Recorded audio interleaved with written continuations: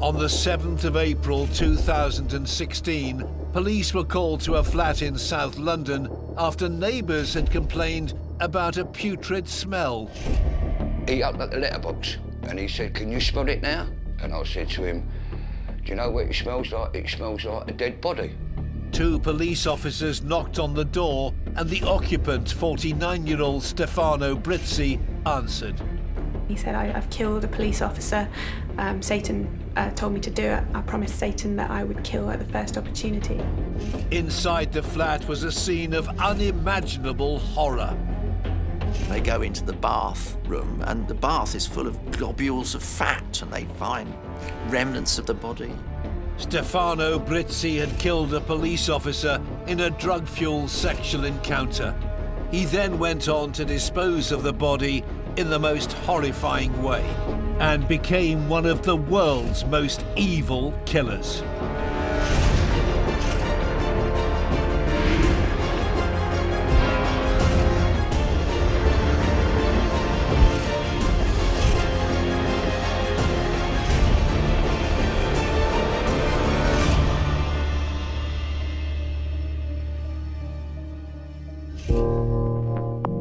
On the 7th of April 2016, when 2 police officers arrived at the Peabody estate on Southwark Street in South London, they made a gruesome discovery inside one of the flats. They found the remains of 59-year-old police officer Gordon Semple, who'd been missing for 6 days. Neighbours had alerted the police after they noticed a bad smell. The tenant, 49-year-old Italian national Stefano Brizzi, had been trying to dispose of Gordon Semple's body after killing him the previous week. Tess de la Mer reported on the case. We got a phone call from a neighbour saying something's been found. I believe it's the police officer. Initially, we had very little information. We know that he'd been found on the Peabody estate. When I and a colleague went down, it was cordoned off. At that point, we didn't know exactly what had gone on. I think in hindsight, it was a lot more chilling than it felt at the time. At the time, it just felt like a relatively straightforward murder. On the 1st of April 2016, a week before the shocking discovery, Stefano Brizzi had used the online dating app Grindr to meet men. And it was at that point that he contacted again through the dating app a policeman called Gordon Semple. They were essentially both looking for somebody to hook up with and have sex with. And this is the one thing that really amazes me about this app, is that it enables people to see who's geographically proximate and interested in the same thing that you are. And the speed at which this happens, with which they meet and with which Gordon Semple loses his life, really is quite incredible. This killer's story begins over 50 years ago. Stefano Brizzi was born into a devout Catholic family in San Marcello de Pistoiese in the Italian region of Tuscany on the 26th of June 1966. He was aware of his sexuality from an early age. He knew he was a homosexual, but Brizzi also knew he was a Catholic, and that not only is against his religion, but it would really upset his parents if they were that religious. So he was in that kind of turmoil. I think his homosexuality haunted him. He felt that somehow it wasn't what his family would have approved of. He felt that he was out of step with his family. Brizzi went to the university in Florence, which is a very reputable university in Italy, not very far from where he was born and where he lived. From the university, he graduated and he got a very good job as a computer programmer in Italy as well. In 2008, age 42, Brizzi was diagnosed with hepatitis C and as HIV positive. I think he would have felt quite a sense of shame. He would have felt some sense of responsibility for the situation that he found himself in. And I think he would have really felt that guilt. I mean, it seems almost stereotypical to talk about Catholic guilt, but I think that's certainly what was going on with him. In 2012, age 46, Brizzi decided to move to London for a better income and a different lifestyle. I think when Brizzi first arrived in London, he would have felt quite liberated. He's moved away from Florence and his family and that quite rigid Catholic set of values that was so instrumental in his upbringing. He's come to live in this diverse, exciting city where I think for the first time in his life, he can be himself. And I think this is quite a positive time for him. He was intelligent, IT expert, well-trained, and coming away from his native Italy meant that he could perhaps escape some of the family ties. He could reinvent himself, if you like. In 2012, Brizzi found work with a merchant bank as an IT consultant and a web developer, earning £70,000 a year. He seems to be working in an industry that is quite kind of hedonistic in terms of culture. It's quite kind of fond of instant gratification, and you don't really have very much in the way of breaks on your behaviour. You're encouraged to basically work hard and play hard, and I think that's where the problems begin. I think the guilt he'd found himself suffering in Italy was not completely dissipated by changing countries. In 2013, Brizzi started experimenting with drugs, including GHB and poppers. He soon became immersed in a world of substance abuse and eventually became addicted to crystal meth. Now, in itself, one can only feel sorry for him because it's a dreadful addiction. It's very, very hard to attack and to overcome. But to some extent, he tried. Brizzi joined a support group to help overcome his addiction. Brizzi does seem to be quite a dramatic and quite an elaborate individual, and some of his behaviour around his crystal meth addiction really does highlight that. He reached a point where he was going to a support group and he wanted to leave his addiction behind. He conducted a funeral service for his crystal meth addiction. I think at one point he even constructed a coffin for it and said he was burying his addiction. He was basically saying, this is it, this is over, I'm burying this part of me and I'm moving on. And you can see those roots of his upbringing there, that idea of the Catholic faith and of ceremony and of ritual. He's drawing on those traditional values, those traditional beliefs in this new lifestyle. So I think here we've got somebody who's incredibly conflicted. He's somebody who feels like he should be a good Catholic boy. He knows that his behaviour isn't going to come up to the expectations of his family and his community. And he's really struggling. Brizzi wrestled to overcome his addiction, and in 2015, he eventually lost his job. His life was beginning to fall apart. It would be fair to say that Brizzi was disintegrating. He became more and more introverted, almost nocturnal. He completely covered the windows of his flat so that no light came in. He didn't go out very much during the day at all. He became addicted to an American television show called Breaking Bad, in which at one point two of the main characters try to dissolve the body of a drug dealer in a bath of acid, which for one reason or another struck a chord in Brizzi. Brizzi fell into a dark world of his own creation, a blurred reality between fiction and fantasy. I think he really did adopt this Breaking Bad narrative. He went along to a support group wearing a Breaking Bad t-shirt. Now, what that says to me is that this is somebody who's not thinking through the social acceptability of their actions, and this is somebody who needs help. And I think at this point, there were quite a few red flags. So you have a man who is literally falling apart, is descended into a kind of madness of his own creation, fueled by crystal meth, fascinated by sex, desperately keen to have what he called chem-sex parties. Chemsex is pretty much a party or a get-together where is exactly what this says on the tin. It's a party that's fueled by chemicals, and it's a sex party. The two biggest chemicals are used in the community for sex parties are ketamine and crystal meth. Two big reasons. Ketamine is a horse tranquilizer. It kills your gagging effect. And crystal meth, because you don't sleep on it. The second reason why crystal meth is very used, it's known as a huge aphrodisiac. Once you take it, your libido just goes crazy, and you don't stop.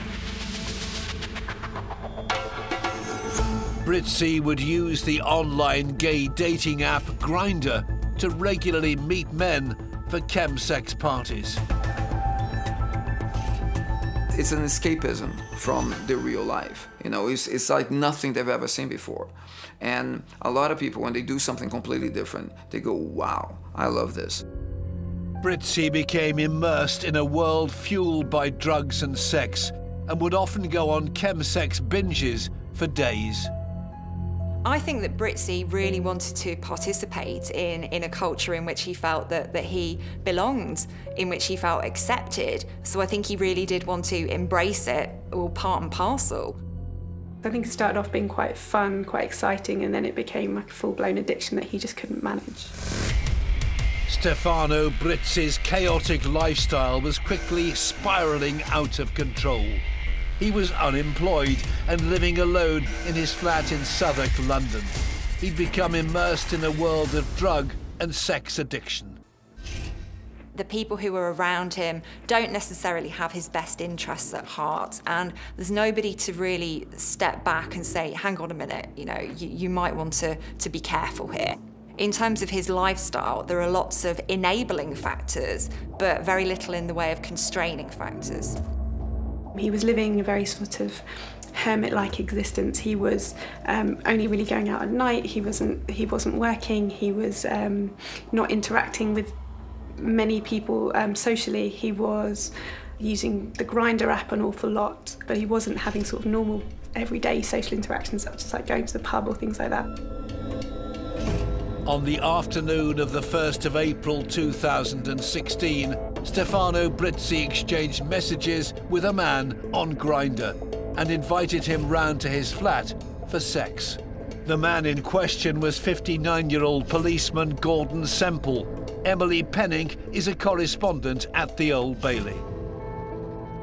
Gordon Semple was from Inverness, originally in Scotland, and he worked for the Bank of Scotland in Inverness and then moved down to London, where he became a police officer 30 years ago.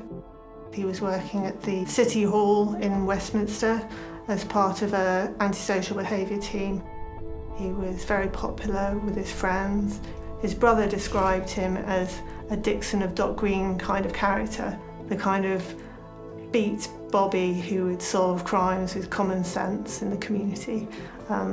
So he was a friendly guy and he was very much well liked.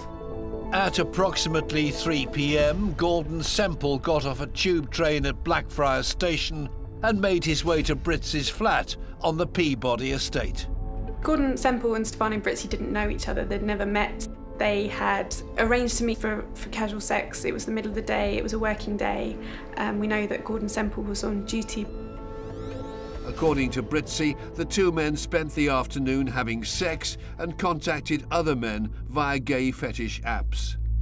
There were other people who had kind of indicated that they were interested in coming to this rendezvous. At around 7 p.m. that evening, another man responded to the messages and arrived at Brizzi's flat. Another of the men that Brizzi invited to take part in the said chem-sex party rang the doorbell. And after a while, Brizzi answers and says, actually, somebody's fallen ill. It's okay, that they're getting treatment, the party's over. But Brizzi was lying. At some point, after arriving at his flat, Stefano Brizzi had murdered PC Gordon Semple behind closed doors. The night before they actually met, Brizzi had been irritated, and he'd had virtually no sleep, and he'd been let down by another man that he'd been talking to on Grindr. He'd taken it quite personally, so even before they met, Brizzi was irritated and fractious and tired, and I think he took it out on Gordon Semple. It is unclear exactly what happened at Brizzi's flat, but according to Brizzi, the two men engaged in sadomasochistic sex acts that involved a collar, a mask, and a dog lead. At some point during the course of events, Gordon had lost his life. He'd agreed to some bondage activity with Brizzi, and it's believed that Gordon was strangled, and that's how he died.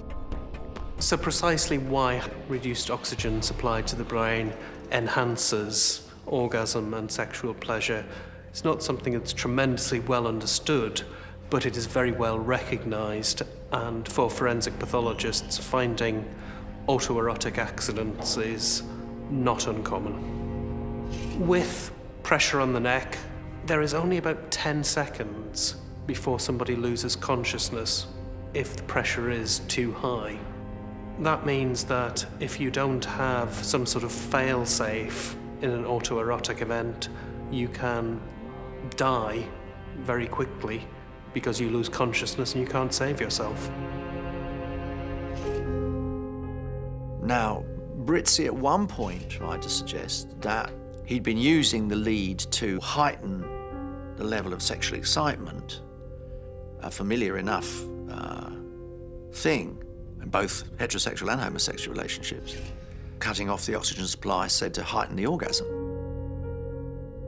The interplay between pressure on the neck and sexual activity can be very, very difficult to work out when it stops being an inexperienced person and an accident and when it becomes deliberate homicide.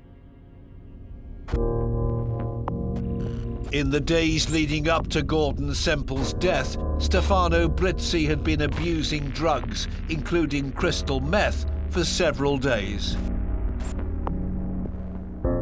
Something like methamphetamine is a stimulant. Very similar effect to something like cocaine. They get you high, you're more active, more agile, sometimes core body temperature goes up. They're getting you agitated rather than calmed. Stimulant drugs like methamphetamine can have significant psychological and psychiatric effects, make people unstable, make them unpredictable. They can have all sorts of very damaging consequences. He lived in an extraordinary fantasy world of nocturnal oblivion, and so he just decided to kill him. I think it probably just came over him. I'm going to kill him. And he duly did. He did not know that Semple was a police officer. He was not aware that anyone would particularly miss Gordon Semple. I think that the circumstances around Gordon Semple's death were incredibly chaotic. And I think at this point, he really was starting to panic. I think that drug-induced haze was perhaps starting to pass, and he realises what he's done. He realises that somebody has died in his flat, and he really does need to work out what he's going to do next. Brizzi was addicted to crystal meth and had reportedly been abusing the drug the night of the murder. Crystal meth is a known drug for the escalation of it. You start slow, and it's amazing. You feel completely out of your body and you feel powerful and everything. But then you start taking more and more because you need more and more, because the effect is too strong and they go into the paranoia phase. They will have hallucinations, they'll have paranoia, they'll have schizophrenia. They will see people that are not there. They will see things that are not there. It's a whole thing once you get to the third phase, and Brizzi was on that phase. As Gordon Semple lay dead in Brizzi's flat, his long-term partner was expecting to meet him later that evening. On the day that PC Semple disappeared, he discussed with his partner what they were going to do that evening. They'd arranged to meet at a local pub near where they were living in Dartford, and they talked about having shepherd's pie for dinner was already in the fridge, ready and waiting for them. And they talked about recording a reality TV show that they both liked so that they could watch it later. Unaware that Gordon had arranged to meet Brizzi, his concern grew. Gordon Semple's partner had become frantic with worry after he couldn't get hold of him on the night of his disappearance. He'd phoned him 18 times over the course of an hour and a half and been unable to get through, was leaving messages on his aunt's phone. The next morning, he reported him missing to the police. On Monday, the 4th of April, 3 days after the murder, the caretaker of the Peabody estate started to notice a strange smell coming from Brizzi's flat. The caretaker didn't have any idea what happened. He knew it was a very bad smell. They had different theories about drains, and they initially thought that the occupier of the flat might have died.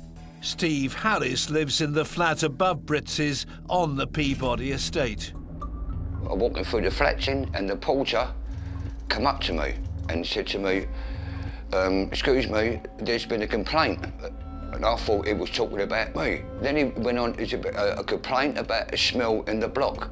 But where I live at the top, I didn't realise what was going on. So we both walked up into the block. He said to me, can you smell it now? A little bit. So what he done, he opened up the letterbox. And he said to me, can you smell it now? And I said to him, yes. Do you know what it smells like? It smells like a dead body. The idea of a dead body in the building was hard to contemplate. Now, I've never smelt a dead body in my entire life. So he wanted to call the police. I'll come back up here, I'm up the window, had a fag. Then all of a sudden, when like people turn their central heater on, you've got an outside flue.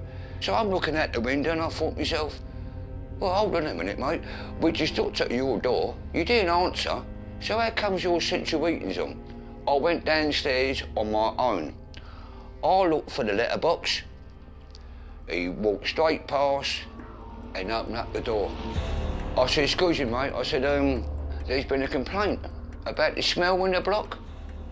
So he's gone to me, well, I'm sorry about that. I'm just cooking for a friend. Fair enough. I went back downstairs to the porter and I said to him, don't bother calling up the police, he's in. The smell of the dead body was clearly attracting attention, and Brizzi had to dispose of it quickly.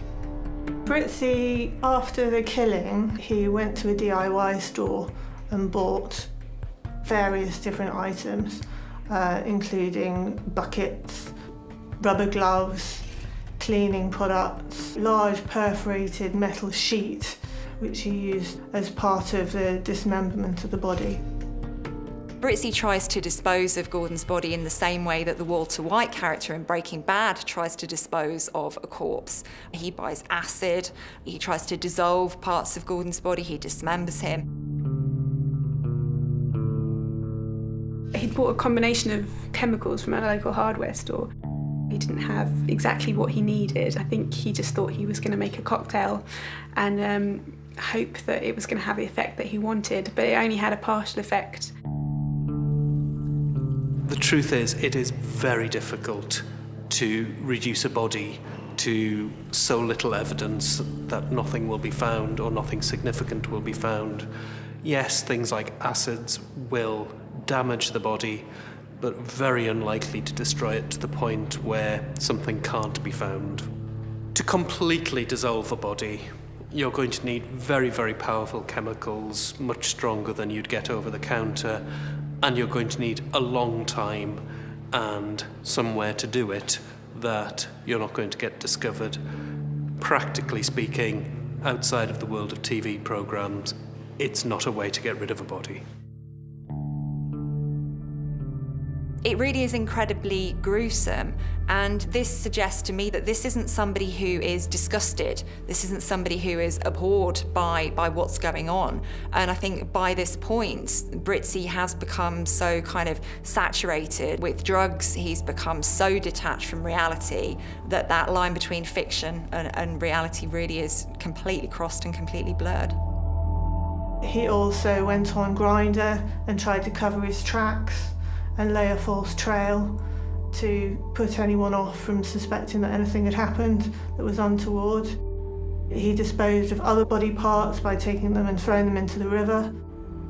And the disintegration then takes over, trapped in this tiny flat, blackened windows, with Gordon Semple's body. It is almost impossible to imagine what that must have been like. On Sunday, the 3rd of April, the Metropolitan Police, unaware of the fate of PC Gordon Semple, launched an official missing persons appeal for their colleague. He'd been missing for 2 days. By now, the smell coming from Britz's flat was becoming unbearable. On Thursday, the 7th of April, Steve Harris and his brother decided to confront Brizzi again. We both walked up. He approached the door. He's got his little card, made out he was a Sweeney. He opened up the door, and the same sort of thing is, he's going, "I'm sorry, mate, I'm cooking for my friend." That was it. However, the brothers weren't convinced and called 999. An ambulance was dispatched to Britz's flat. The ambulance turned up. Whether or not they got into his place or not, I don't know. But they must have smelled this smell. When they come back down again, I said to the woman, "What's it smelled of?" She said, it smells like rotten flesh." Well, when my brother looked at each other, and it's to say like, well, something ain't right. The police arrived after the paramedics, and 2 officers knocked on the door of Britz's flat. They weren't murder squad detectives, they were local police, and they didn't really know what to expect. Stefano Brizzi answered the door wearing a pair of pink Speedos and aviator sunglasses. There was this horrendous smell coming from the flat, and he said, I've killed a police officer. Satan told me to do it. I promised Satan that I would kill at the first opportunity. And these 2 police officers were confronted with a man who was possibly very, very dangerous. I think they initially thought that he was insane, and they decided not to arrest him initially. They just decided to let him talk. This is a man who has lost contact with the planet, really. And he says, "Oh yes, I've cut him up. I've dismembered him." I think the women police constables were probably completely confused by this. What on earth are you talking about? "Well, yes, I killed him."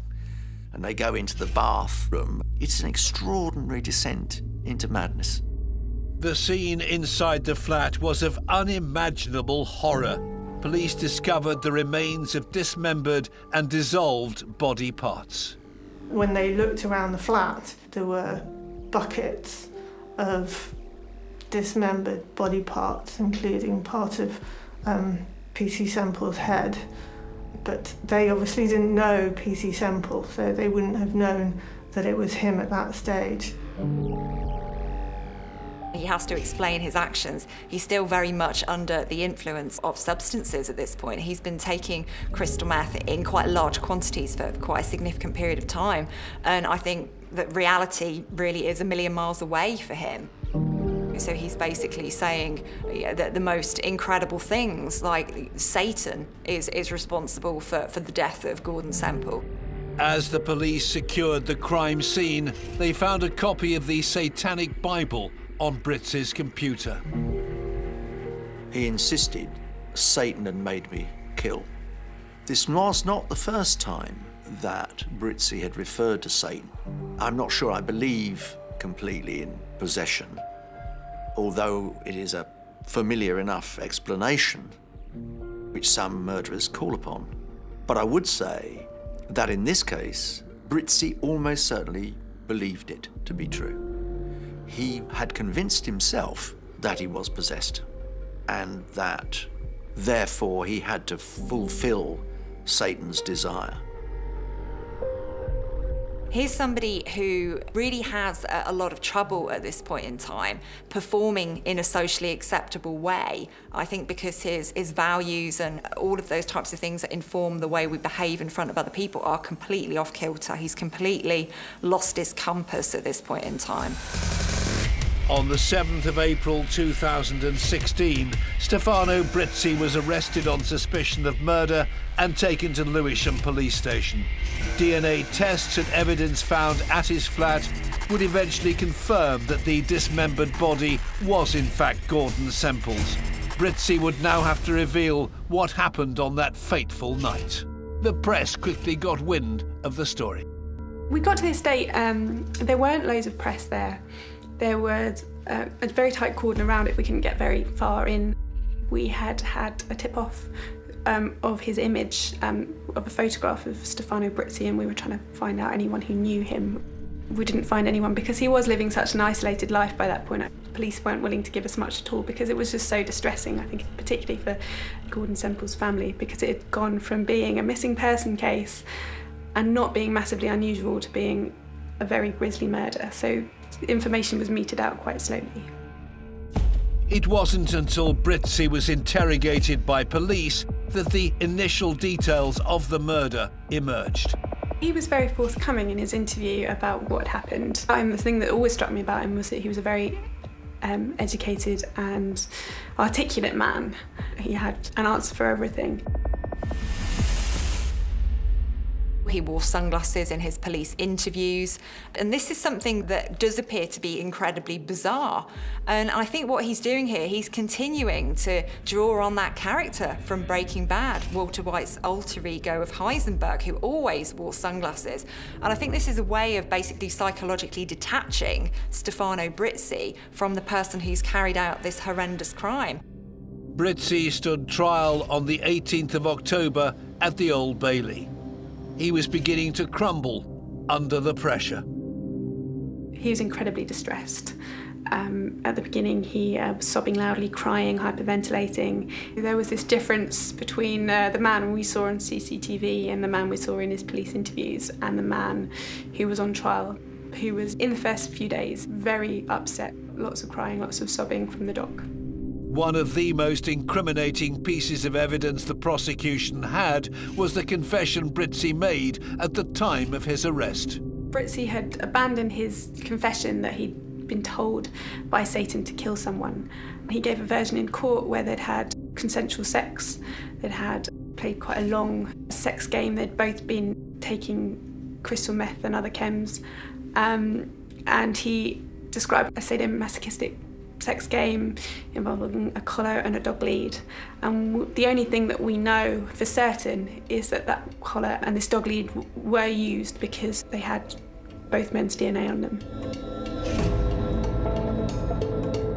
Brizzi said in his evidence that the leash just slipped and it was an accident. But there were a lot of other aspects to the case that didn't quite tally with his version of events.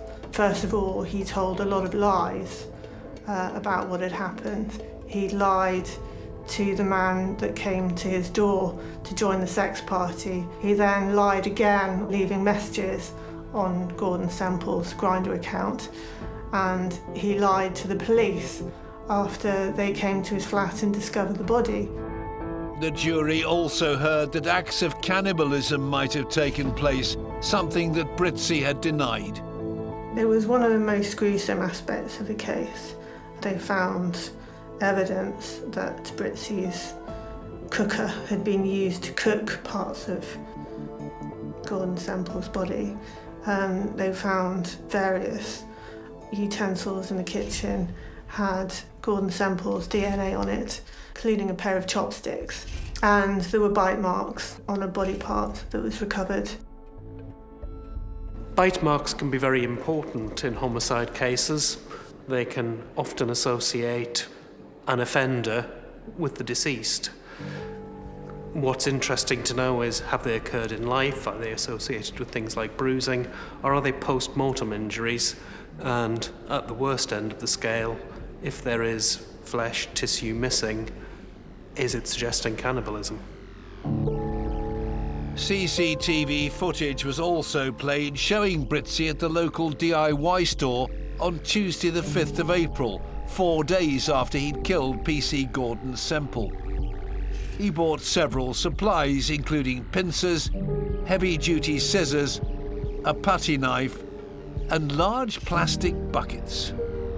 In the CCTV footage, it's very clear he's looking at the thickness, he's looking at the depth, and at one point he put his head and shoulders in one of the buckets to measure if it was big enough to take a human body. And so I think he was obviously wary that what he was about to do. His defence was that he was high on crystal meth, but he was definitely lucid enough at that point to know this is what I'm going to need, or I'm going to need some heavy-duty gear here.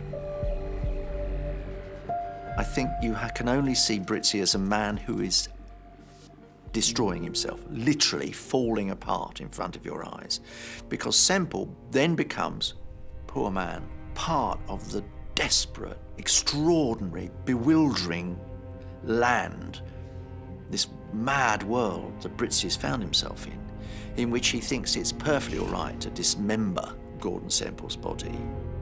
Brizzi's neighbour, Steve Harris, was called to the witness stand. They showed me photographs of the bins because he went out and he was cutting him up. And there was a foot found in the Thames.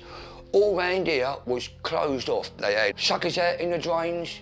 He must have flushed bits and pieces down the toilet to get rid of the evidence. The prosecution told the court that Brizzi was an evil and calculating man, while the defence argued that Brizzi was not a monster and that he had no recollection because of heavy drug use. Brizzi was assessed by a psychiatrist. They didn't find that he had a defence of diminished responsibility or any psychiatric condition that would explain what he'd done. He was clinically sane. The jury had to decide whether to believe Brizzi killed in a haze of drugs, delusion and sleep deprivation, or the version he told in court that it was a sex game that had gone wrong. Brizzi denied murder and manslaughter, but admitted obstruction of a coroner by unlawfully disposing of the body. I didn't envy the jury. I thought they had a real tough job. It was 30 hours of deliberation. There was a majority verdict of 10-2. They obviously really struggled to reach that verdict. On the 14th of November 2016, the jury found Stefano Brizzi guilty of murdering PC Gordon Semple. In December, Judge Mr. Nicholas Hilliard sentenced Brizzi to life in prison with a minimum of 24 years and an additional 7 years for obstructing a coroner. He was sent to Belmarsh High Security Prison in London. I think there are several elements of Stefano Brizzi and Gordon Semple's story that are tragic. And I think for me, it was the missed opportunities of other people to intervene here.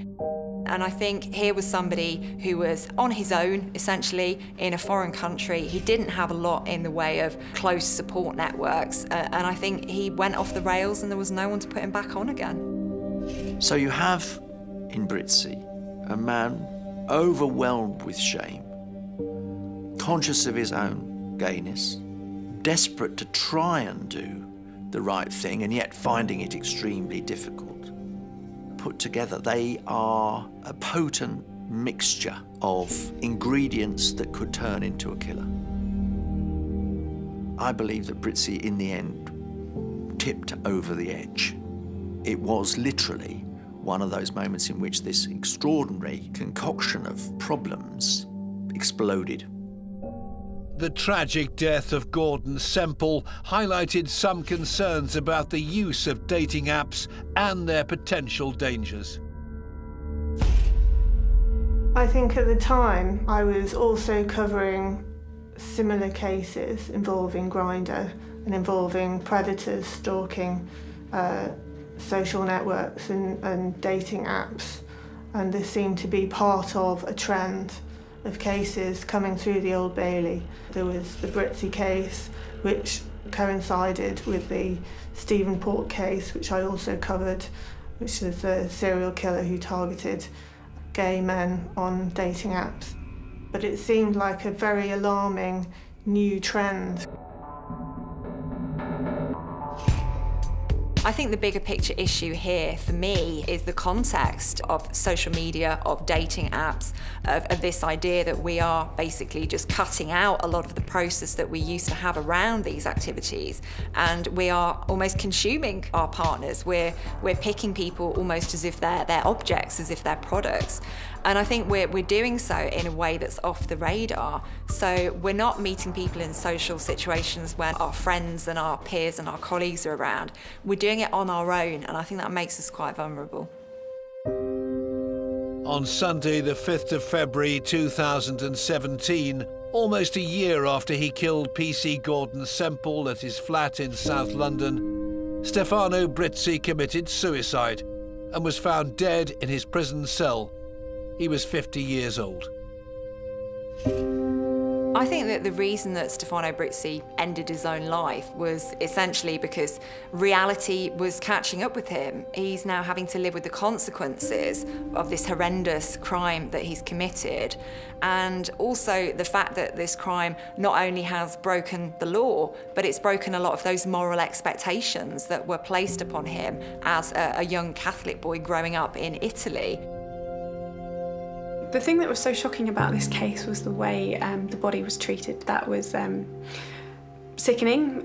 It was necessarily, they had to go into great detail about it, and that was very, very hard to listen to. That was hugely unpleasant, and I can't even imagine how it must feel for the victim's family. It is telling that none of PC Gordon Semple's friends or family attended the trial. One can only imagine how absolutely devastating it would have been for them to have learned for the first time the details of his death and what happened afterwards. He was essentially stripped of his dignity. Stefano Brizzi's lust for sex and drugs led to the murder of an innocent man. Gordon Semple was simply in the wrong place at the wrong time. For 6 days, Brizzi, spurred on by his dark thoughts, tried to dispose of the police officer's body in the most horrendous manner. Due to the drugs that polluted his twisted mind, we may never know exactly what happened behind the door of Brizzi's London home. But there is no doubt that his heinous crime means he will forever be remembered as one of the world's most evil killers.